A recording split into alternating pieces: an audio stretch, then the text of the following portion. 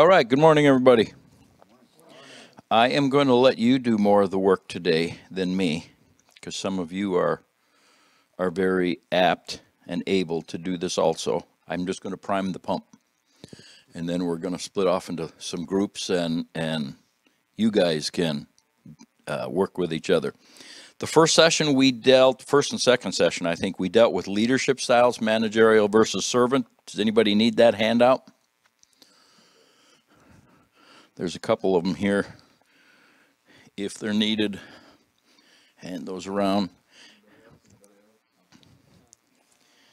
And then the first application we made was as a wife. This came from the survey I took from our own church people. As a wife, what do you need from your husband? We did that one before Dale came in November. Anybody need copies of that? Okay. We got a few of those up here also.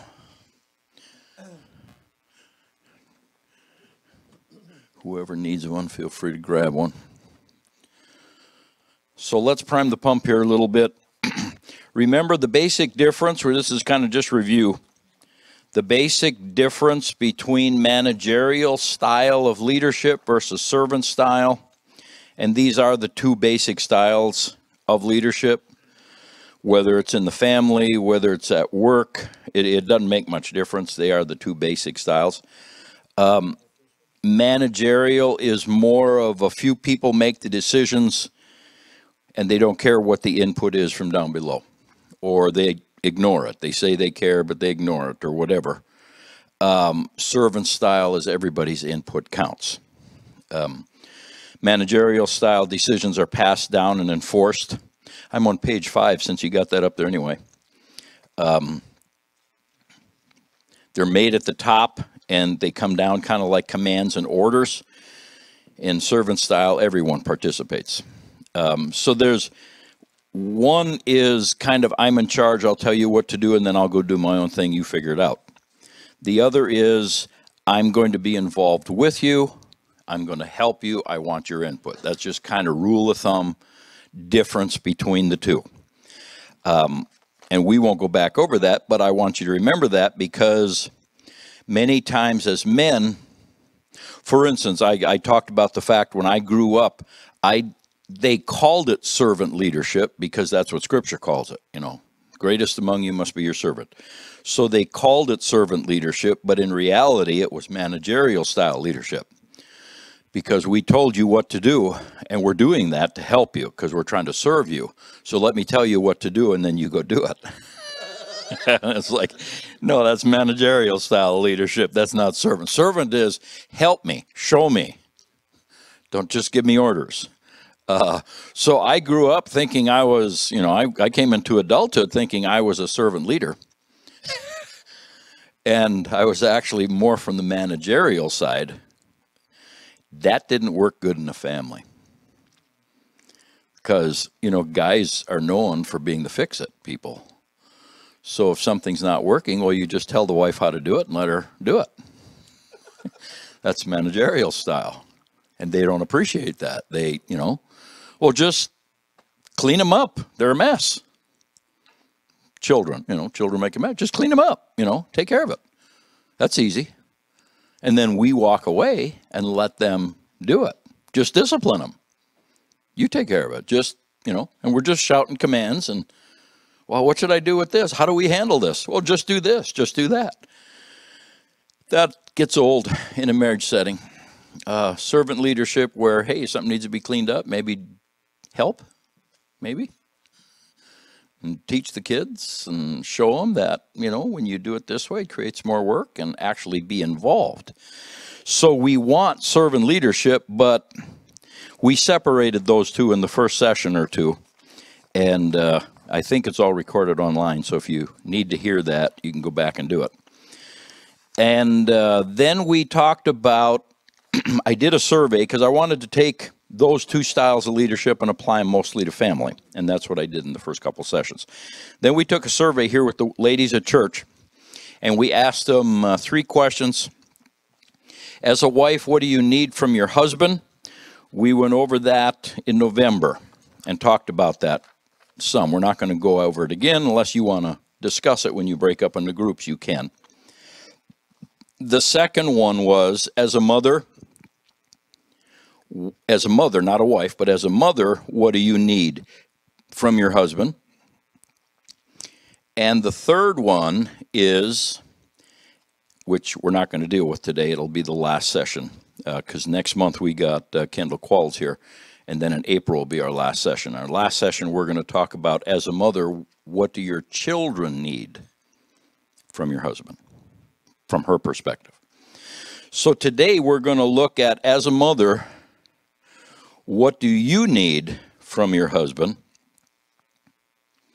And we're going to talk about this a bit because it's. I want to give you a scripture here. It is 1 Peter chapter 3, verse number 7. And I'm reading it out of the NIV.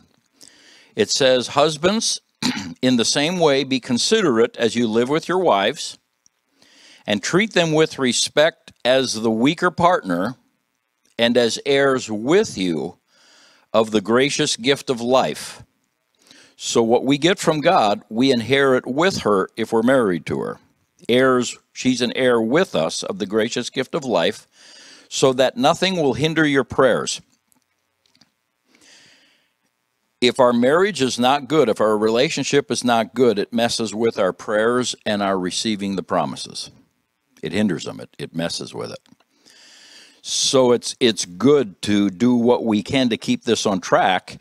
And I honestly believe that most Christian guys want to do that.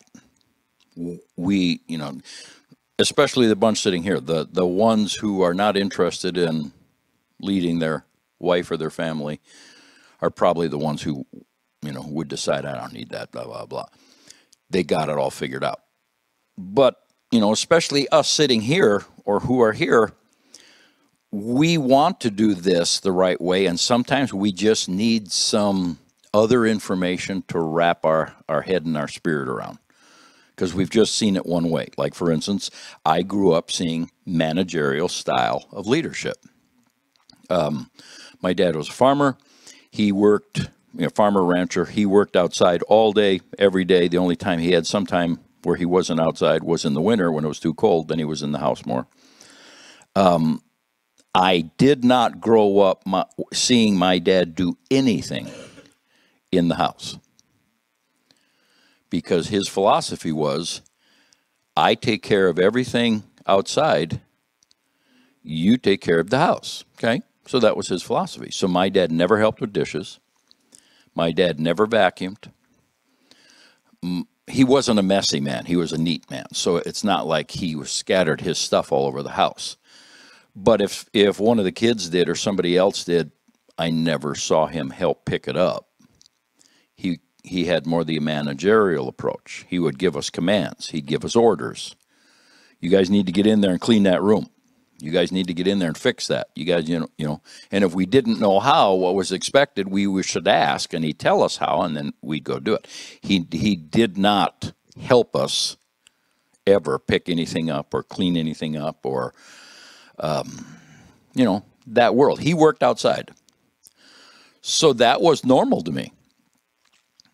So I wasn't a farmer.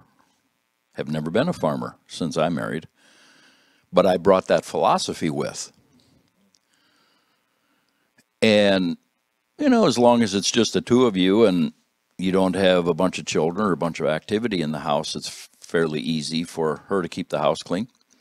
But as children come and more activity comes and it gets more messy and, well, then she wants help. Why would you want help? What's wrong with you? Guys don't help in the house. Because I had never seen it. Never saw my dad do it. Never saw any of my uncles. Never saw my grandpa do it. It was the woman's job to take care of the inside of the house. So as a result, I was in managerial leadership. Well, just do this, just do that, just take care of this. And I didn't even help with the commands.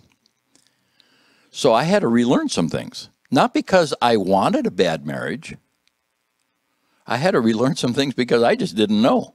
And if I kept it this way, it was going to be a bad marriage. Because she started saying, well, when did I become your slave? Well, you're not my slave. You're my wife. And that's what a wife does. It's like, just keep digging the hole deeper, you know, because I didn't know. So here we are as guys who want to have a good marriage, guys who want to improve our marriage. Some of us have good marriages, and we want to improve our marriages. We just need information. The desire is already there. And one way to get information is, like we did the survey, and it's important to get the information because if we don't handle her correctly as far as God's concerned, and I won't do a teaching on that verse, I'm just pointing it out. As far as God's concerned, if we don't handle her correctly, it's going to affect our results in prayer. We're going to get less prayer results. So here is number 2. You want to just grab one and pass it on? Here is the second question that we had on the survey,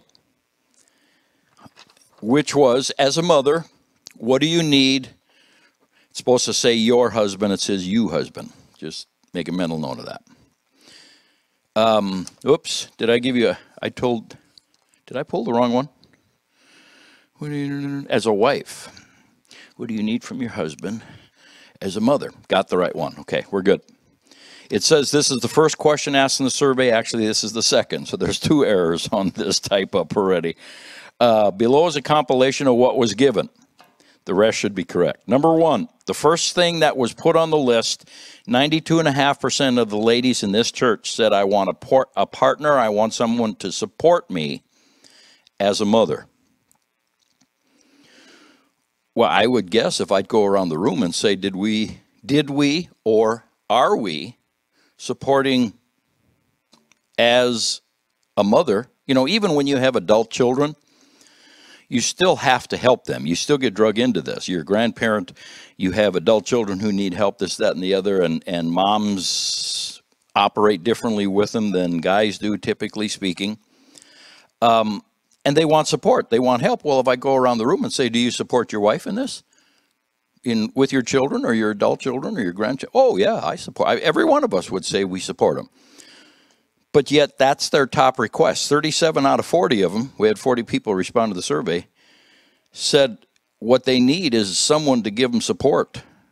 They need a partner in this. Number 2 was 87%. They want encouragement, affirmation. In other words, tell her she's doing good. Tell the kids, hey, you guys are doing good, you know. Let them know that you're involved. To be present, connection. Well, what does that mean? I'm home every night after work. Well, that doesn't mean you're present. You can be home, but not be there and engaged.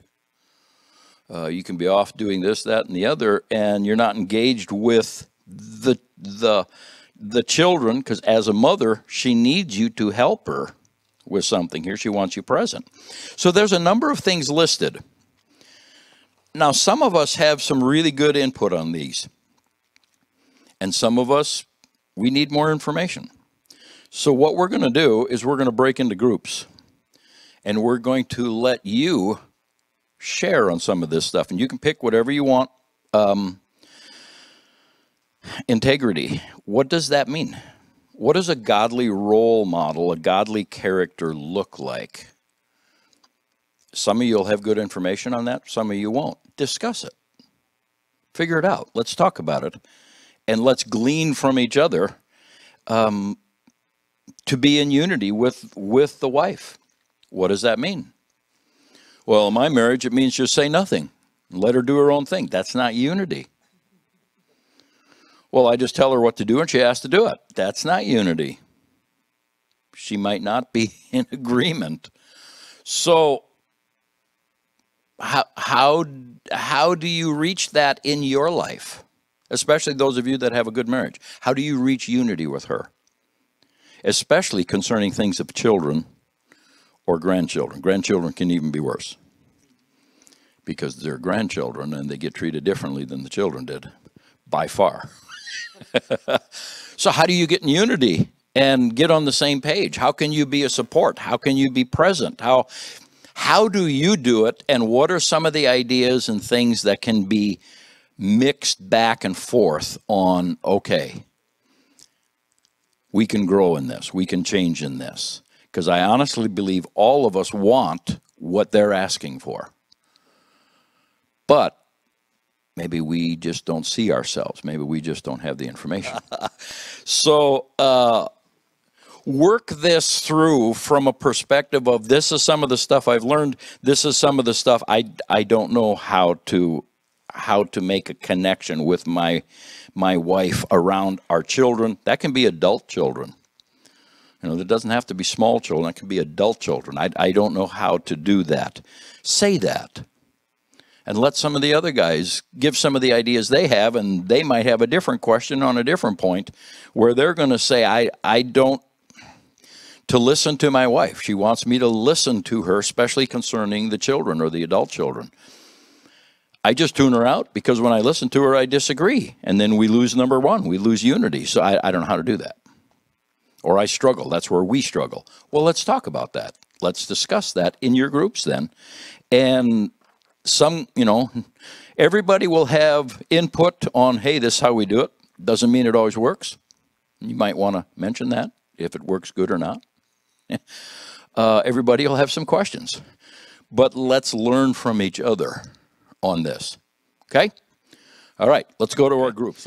So wandering around, it sounds like you had, just poking in now and then, it sounded like you all had some pretty good discussion. That's good. I'm glad you did. Now I'm going to point something out to you and give you a homework assignment.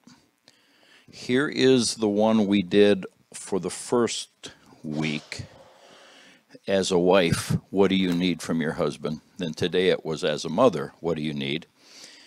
And once everybody's got those, I want to point something out to you.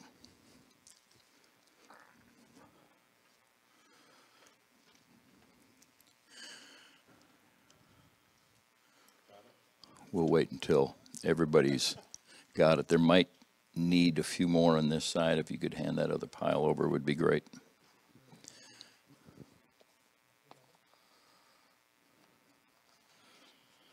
So now if you take those and put them side by side, here's what I want you to see.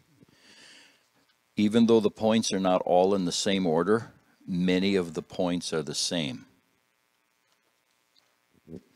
So what she's needing from us as a wife approach, she wants us to be her husband. The father is many of the same points. She's needing the same thing. So here's what I want you to see. How we're handling her, it might be in a different order, but it's still the same issues because there are issues. It's not like we have this set of issues with the mom as our wife and this set of issues with the children. Totally different set of issues than we have with our marriage. No, they're all the same issues. They're just turned around a little bit in priority. So here's the homework assignment. Take those two, both of them, and sit down with your wife and say, let's talk about these one at a time. How am I doing in unity or as a partner, supportive? I'm on the mother one now. As a mother, what do you need from your husband? How am I doing with that? How am I doing with being communicative, affirmative? And this might have been stuff you've already discussed. But as you go through those points, and then you can take the other one and go through them again, and like there's half of them or more are the same points. So it's not like you have to address 20 different things. Discuss them down from the perspective of how am I doing with you and how am I doing with the kids. It's two applications, but it's the same point. If you don't have integrity with the wife, chances are you don't have good integrity with the kids either. Follow my thought? If you're not honest with the wife, chances are you're not honest with the kids either.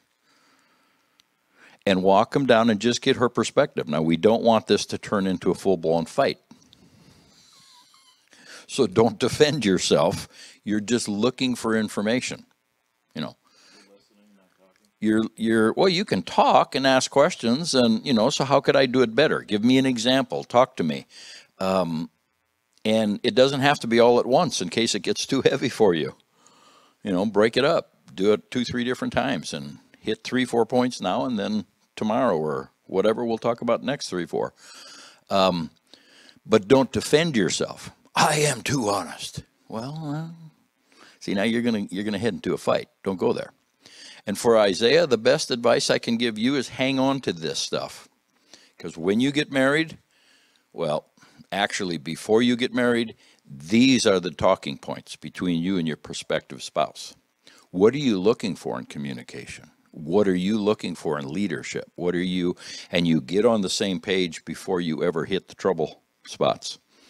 Huge. If I would have had these lists as a single young man going into marriage, do you know how much train wreck I could have avoided? How many bad days I wouldn't have had because it's like, what the heck did I marry her for? Kind of thing. It really wasn't her fault. Of course, they've got issues too. They're not perfect.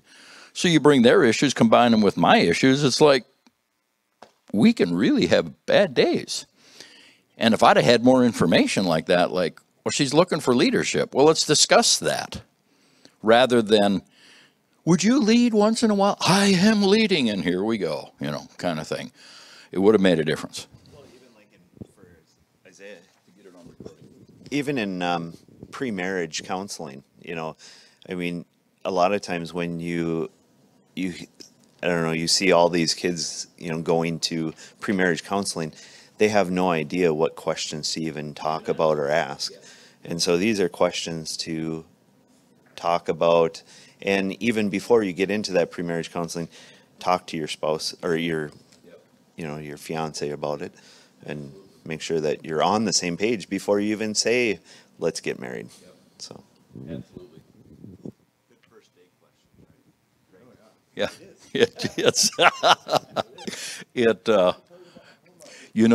the premarital counseling, we've got the series of messages they go through, but I've reached the point of, okay, we'll go through these and then let's get together. You take notes and we'll discuss any questions you have. And I have yet, they're like 15 or 16 hours worth of messages we did. I have yet to have one come back and say, I have more than one question.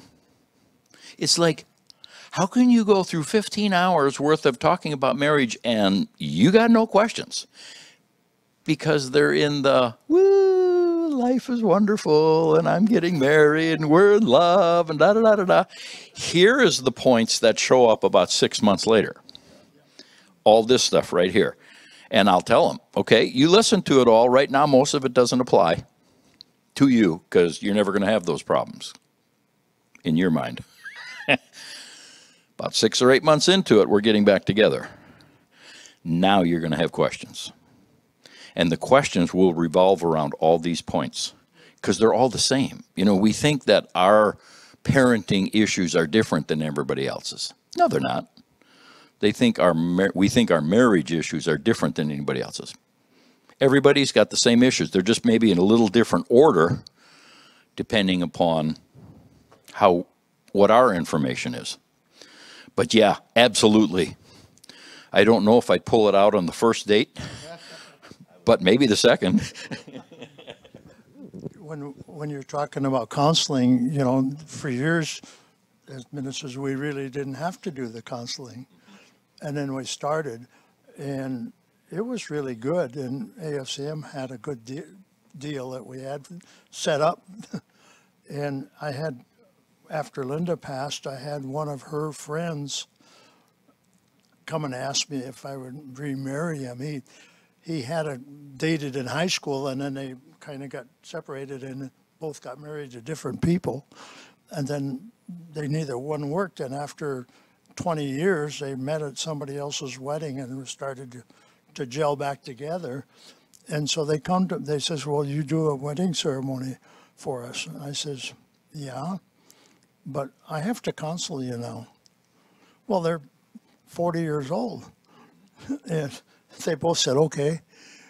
We did the counseling and then did the ceremony. Everything went good. I seen them a couple, 3 years later, and I says, how are you guys doing?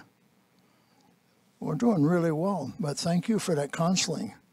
One thing we both realized, if we'd have had that counseling the first time around, we probably could have still been married to our first wedding. You know, so I thought, well, that's a compliment.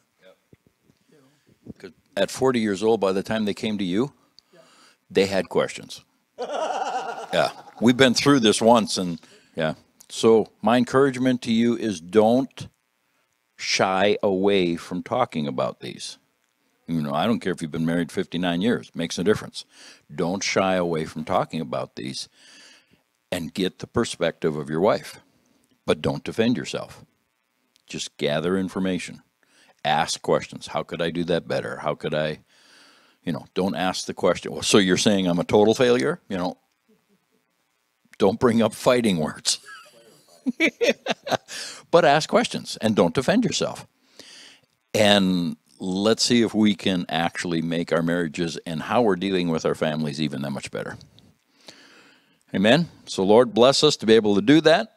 Give us the courage and the boldness to do that, and the self-control to not get defensive and cop an attitude, but to act honestly, want to gather information where we can improve and grow. In Jesus' name, amen.